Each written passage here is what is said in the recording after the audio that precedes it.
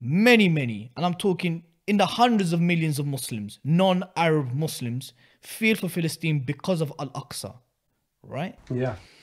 So given that, bro, right, there's many Muslims, whether they'll go on record or publicly say it or not, they'll say, look, we can't even recognize a handspan of this country as legitimate, i.e. Israel.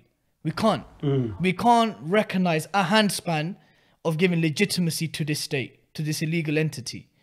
So what would your views then be with regards to when we talk about the two-state solution, whether it be the 48 borders, which is not even on the table, it's really the 67 borders or 73 borders. Wouldn't recognizing or working towards a two-state solution essentially give legitimacy to the Israeli entity?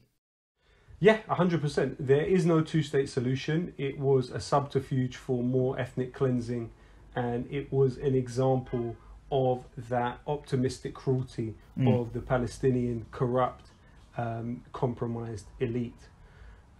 Definitely the foundation of Israel was, a necessity of it was the demographic balance and changing the demographic balance.